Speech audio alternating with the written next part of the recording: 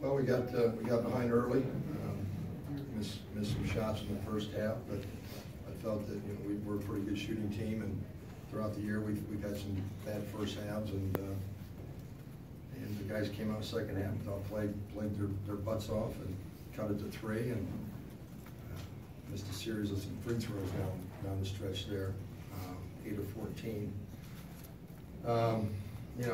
We're not trying to miss them, but we make those and we tie it up. It's a different ball. But, they're a very good basketball team. They're tough to guard at both ends of the court, and I'm just very happy the way we battled. We got down double digits and we cut it to 3, and I thought we played a much better second half.